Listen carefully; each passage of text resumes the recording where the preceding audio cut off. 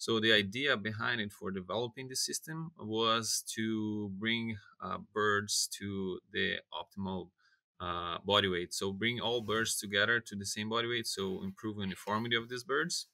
So that was the initial plan. Because in North America, we don't have as much grading as wish we could do with those birds. So sometimes we have some problems with uniformity at the end of the rearing period.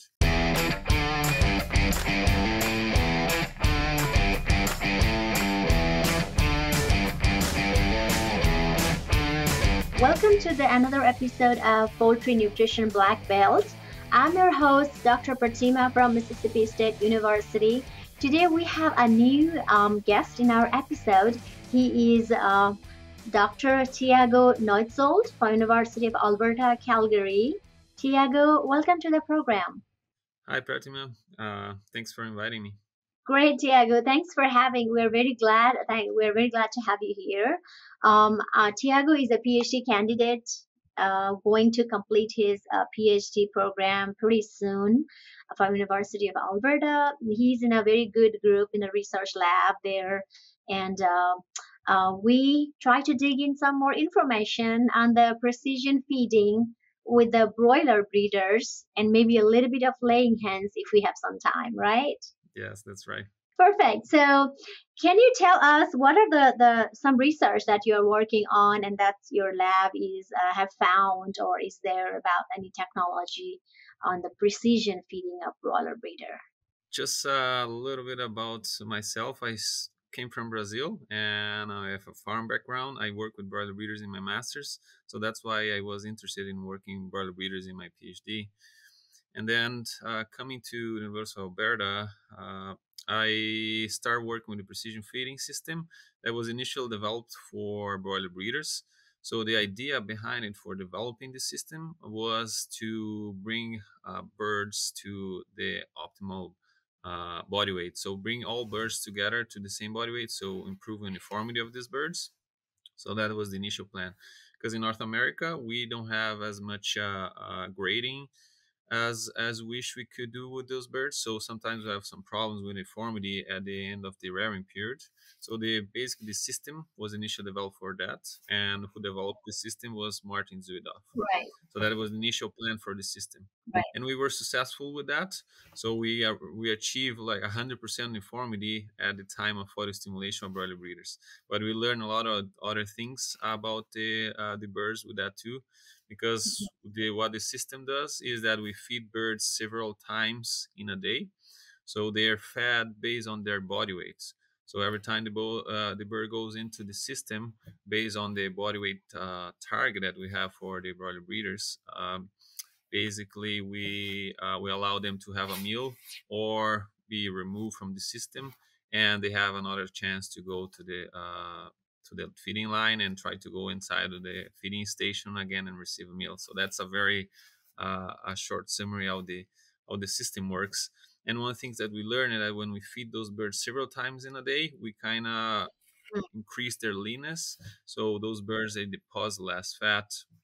And with that, we observed that we had some problems even with the birds that were on target from their recommended breeder target.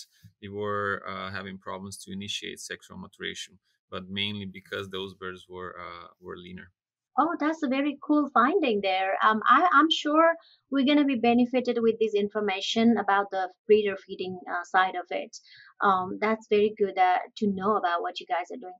A little bit curiosity out of here about, I know there's some feeding technique. We don't care a lot about male breeders, but do you have anything to add on the feeding and the male side of it?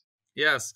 So the initial plan of the precision feeding system was to get the 100% uniformity for the females, and then we were successful with that. But then we saw it was a challenge for them to lay eggs because of their lower fat deposition. Yeah. And one thing that we have seen consistently is the male side of it. So we also fed the males, and the fertility was very good with the precision feeding and males and females. But we think that is mostly because of the uniformity of these males. So we were able to keep the uniformity very high within the males as well. Yeah. So every time we have the trials, we feed both females and males with the precision feeding system. And then we've seen consistently that the males have a very good uniformity. So CV around 1% or less than 1% at the time of auto stimulation. So that's very good. It's pretty good. And we saw very high. We saw a higher fertility when we compare to the conventional feeding system. And basically, based on that, I think for, let's say, a commercial plan for this precision feeding system, our first approach would be with the males, especially because in a barn, the amount of males that you have is lower than the females. So for the producer, it's easier to adopt that as well. So you don't have to change all your feeding lines, only your males. And the fertility, it's an important part, because you need to have, that's the objective of broiler breeders, right? You need to get chicks out of them. Right. So that would be one of the advantage of using the system or the plan for the commercial part of this new technology. And the other one would be that nowadays it's been challenging to manage those males. When we talk about that, especially here in Canada at least, but I'm assuming in the US too, Right. it's been very hard to maintain their uniformity, to maintain the fertility, especially towards the end of the laying cycle. Right. So that's another opportunity there to try to implement this system. 𝗟𝗏𝗀𝗀𝘀𝘁𝘀 calls all poultry experts. You already know the key to a profitable operation is healthy, productive birds. Our team of poultry experts are driven by curiosity to develop science-backed ingredients and solutions that help you maintain feed and water quality, improve intestinal health, optimize nutrition, and eliminate pathogens. Learn more today by diving in at 𝗟𝗏𝗀𝗀𝗀𝗀 to learn more. No, I agree. Going towards this uniformity and then fertility side by side is not an easy job, especially you're talking about these parent flocks, or breeder flocks that are gonna give us a possible a future good broiler chicks. So there you can imagine a lot of fat deposition is not a good thing. And then also you want to make sure they reproduce well, because you need fat for reproduction. And I can see this challenge in the industry, and I know we have done a lot of good job here, and we cannot complain. But I think we can do a much precise, and that's what your lab is working on. And we really appreciate this work. You mentioned a little bit about the technology. So are you talking about looking at the data once you collect the data, or is it technology that you apply to the farm level? Yeah, so as a research tool, the precision feeding is really great. You have a huge amount of data to work on, and that gives you a lot of information about the birds. So that's a really good side of it. And so one of the plans too from our research group, so from Dr. 𝗍𝗽𝗀𝗃 here at University of Alberta, would be to explore this technology to other universities, so we'll be able to collect high quality data as well. Yeah. And the other part would be trying to get this technology to farms, and I think that's a slow process, right? But that would I think initially would happen with the male in broiler breeder barns first, and then maybe in the future with the females that might be adopted as well. Pretty cool.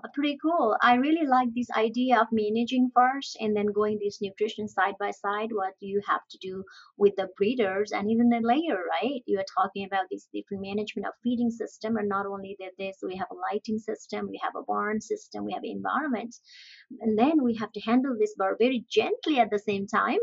And then you're talking about the other things like a nutrition was another major part of it. And again, talking about a nutrition, the broiler breeder, again, we're gonna have to have another episode to talk about it, right? I saw some work on that trace minerals feeding in the broiler breeder, and maybe some in laying hens too. So yes, is that okay with you to share another time?